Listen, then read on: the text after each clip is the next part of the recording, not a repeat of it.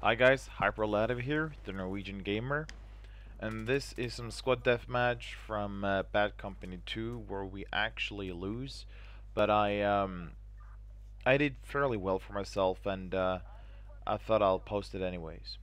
What I wanted to do is respond to a video from Woody's gamer tag, where he reviews Homefront. That's the version that they showed off at PAX, where he had 15 minutes to 20 minutes with playtime, and he said some things about it. Look at me cleaning up this second story. Oh yeah,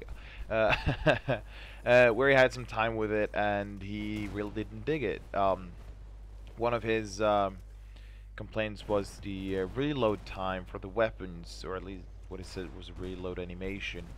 Um, and just because it doesn't reload as fast as Call of Duty, I don't think that's reason enough to kind of bash it like he did. He's like, to me, it sounded like he was saying that that was something that would ruin the game.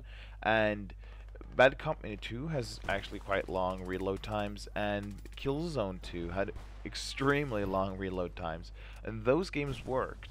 I mean, Killzone 2 didn't have the biggest following, but that wasn't because of the long reload times. That was for completely different reasons.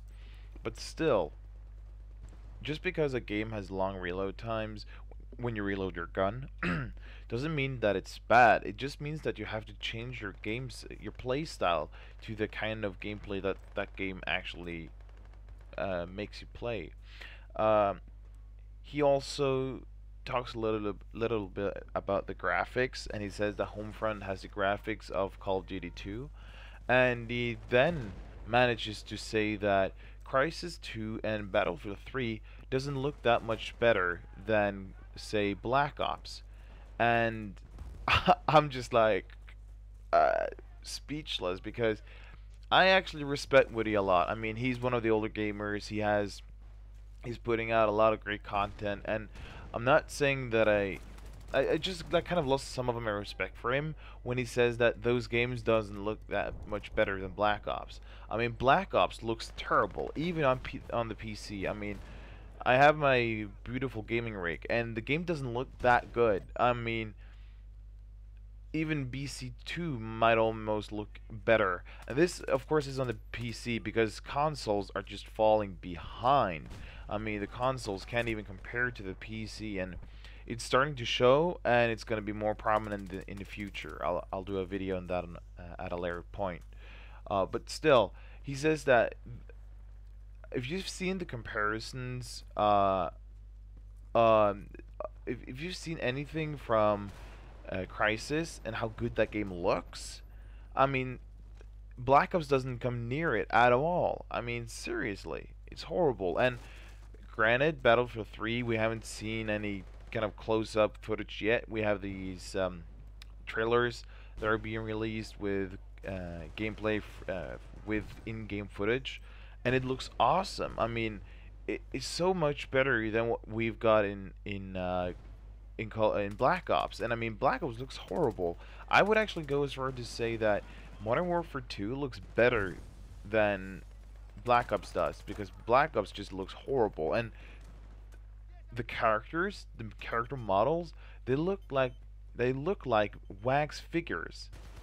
It looks like they belong in Madame Tussauds. I mean, seriously, it looks horrible. That game engine is horrible.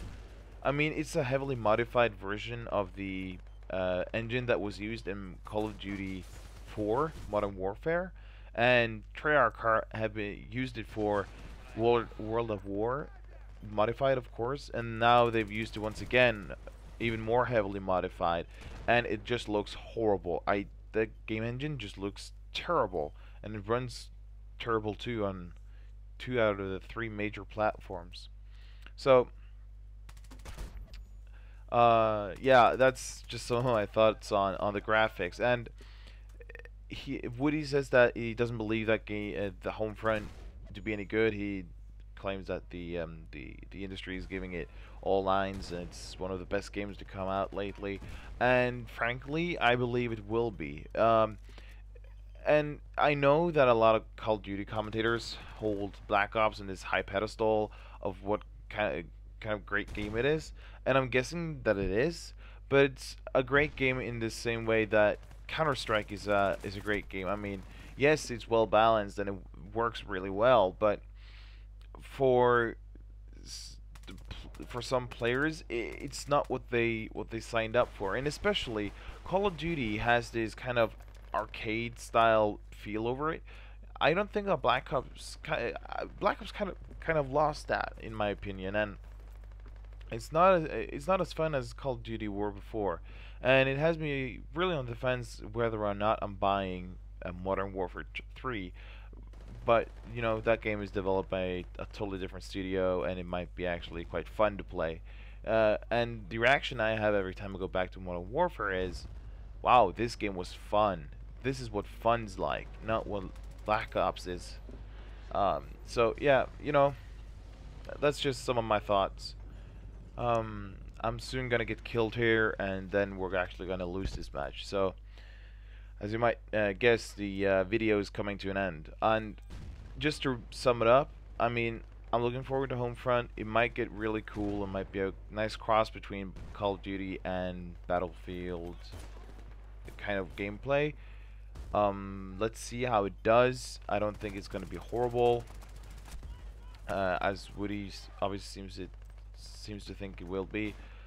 I will say that I've lost some respect for him, but far from all, and I'll continue to sub to him. But you know, it just seems very narrow-minded at the moment. So that's all for now. I hope to see you next time. Snackers.